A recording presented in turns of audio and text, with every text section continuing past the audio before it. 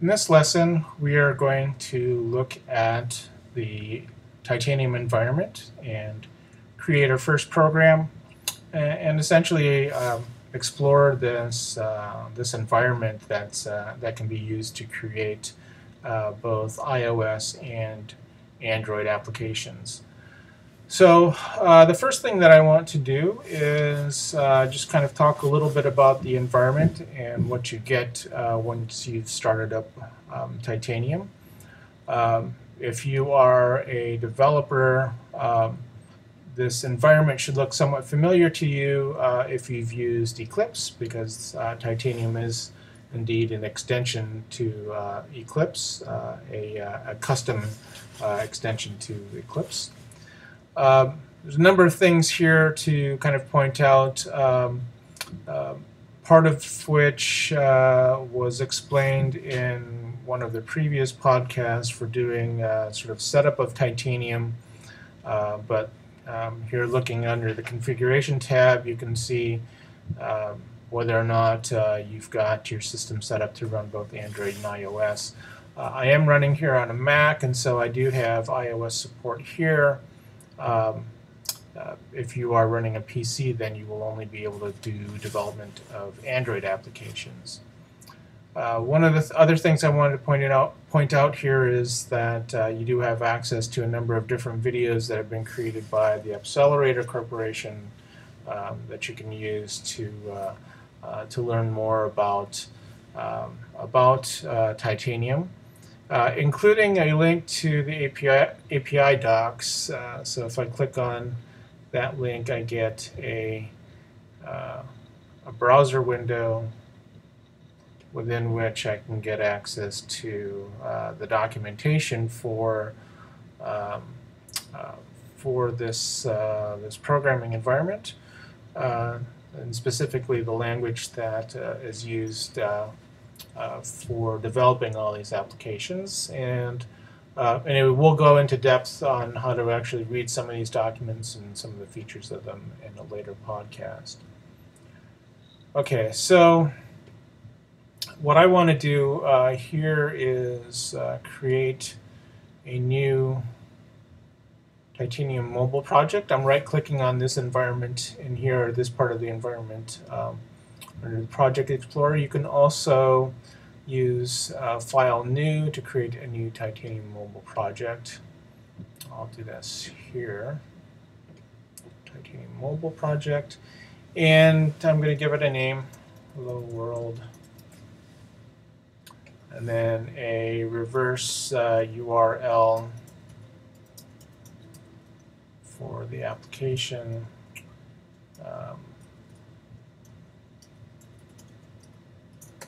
And this app ID is the app ID that you would use for deploying the application to the respective app stores. So either the Android market, or I guess Google Play, or the Apple iTunes store.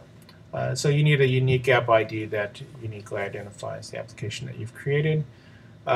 Make sure that you identify which SDK version. I'm using the most recent one, at least the most recent one of the time that I made this this particular movie. I'm going to unselect iPad and unselect mobile web and just develop for iPhone and Android. And then under cloud settings, I'm going to unselect that, and I don't need to use any of the cloud services. Going to go ahead and click on Next.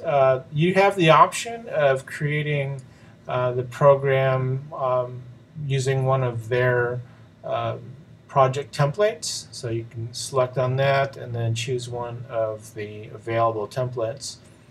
I'm going to go ahead and select one of them here, and we'll just go ahead and compile and run the program.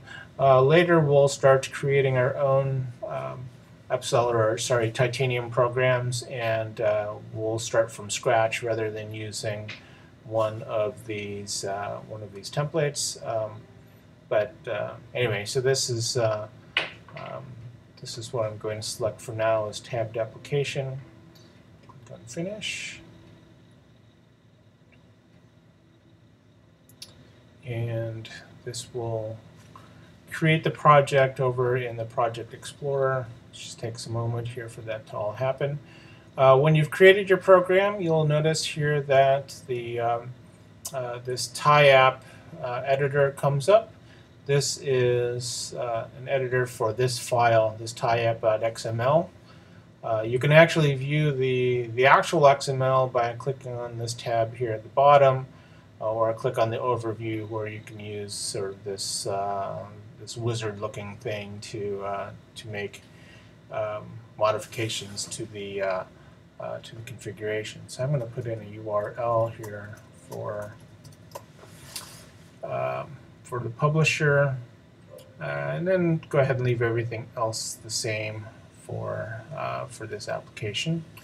And I'll go ahead and save this. Now, the files that are created, in this particular case, since we're using a template, there's a number of files that are automatically generated. Every application that you create will have an app.js file in it, and then everything else that's in here is essentially specific to whatever the template was that we were using. So a number of different files that at the moment probably won't make very much sense. There's some image files. Under iPhone and Android, these are typically device-specific images that are going to be used, at least as far as how the templates are, the templates that you get from Appcelerator work. Under the UI directory, this is where all of the the code specific to this this template have been placed. We'll use a similar kind of scheme when we're creating our programs. But for the most part, everything is just contained underneath resources, and then app.js is the file that every program that's created needs to have. This is sort of the launching point for the application. There's a lot of stuff in here right now that is specific to this template that's been created. I don't want to focus on that right now. We'll look at that when we create our first program. Okay, so let's go ahead and compile and run this. If you look at the top of the Project Explorer, there's a number of icons here. This second one from the right has the Run menu, and you see here that we have both emulators and devices. The easiest thing to always do is, of course, run everything on the emulator. We'll look later at how to target a specific device for running the application. But let's, for now, just run this in the iPhone simulator. Now, the environment does support both Android, at least when you're running Mac, it supports both Android and iOS. I find that the iOS simulator takes a lot shorter to run. It is because it's a simulated environment rather than Android, which is an emulated environment. So with the emulated environment, you're actually running a virtual machine that is supposed to mimic the hardware of an actual Android device, whereas the iOS simulator is just simulating that environment. Anyway, let's as this gets started, this will just take a moment. Just a couple of other things I want to point out about this this interface. You'll see here at the bottom part of the screen that there is a console menu or a console window that's going to give us messages about compilation as well as execution of our programs. You'll see here, you see here that it's just notified us that it's launching the application in the simulator. That's going to come up on my desktop here in a second. Here it is. So here is the Hello World program that, again, is based on a template that we got from the template that we got from our opening screen wizard.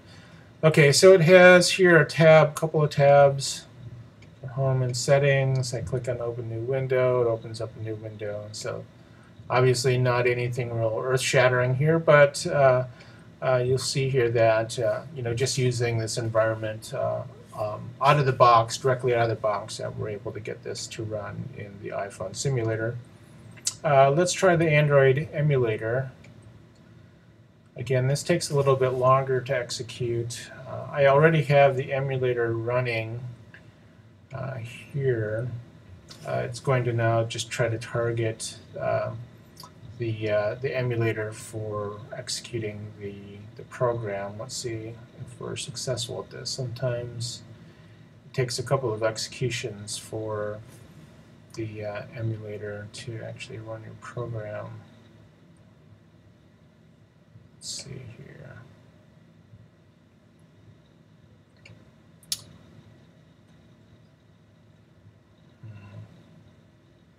Let me try it again.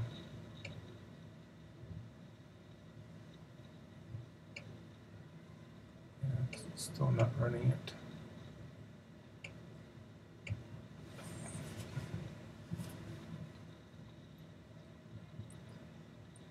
See what messages I get. It's the same messages. Sometimes I have to actually. Okay, looks like it's working.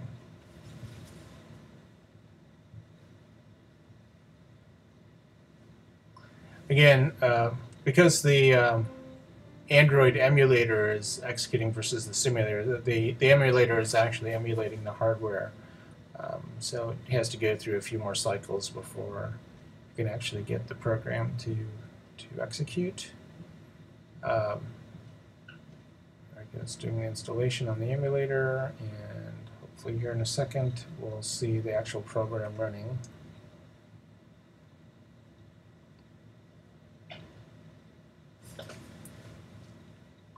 Just another moment.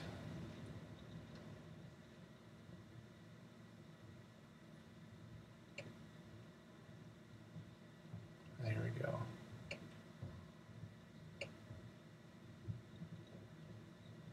It tells me it's launching.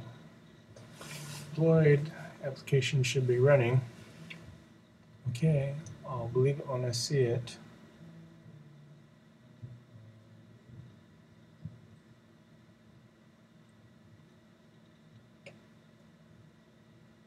Don't believe I have another instance of an emulator running. Okay.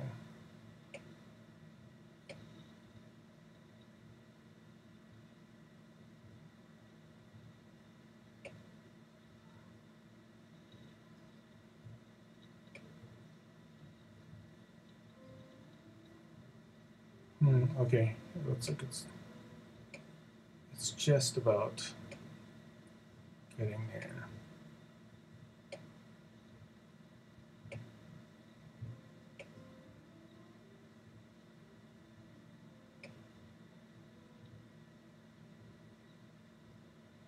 Well,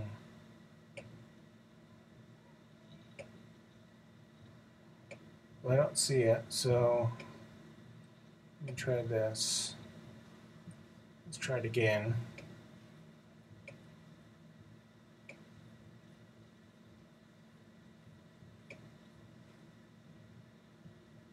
Okay, this is the iPhone simulator. Right, so let's try the Android emulator again. Starting up. You see the Android emulator window has appeared. It's just a moment.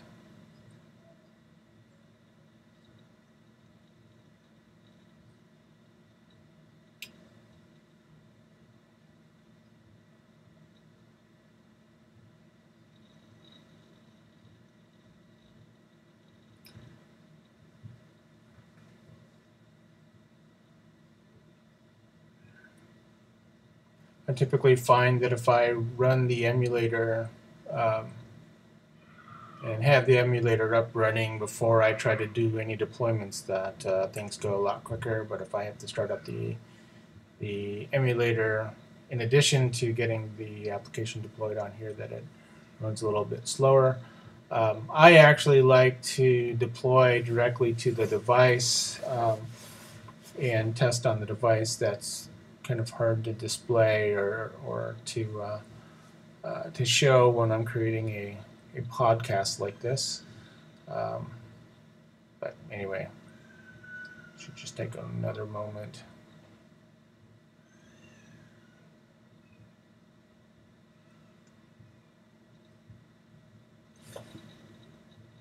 And just in a second, I think I may just give up.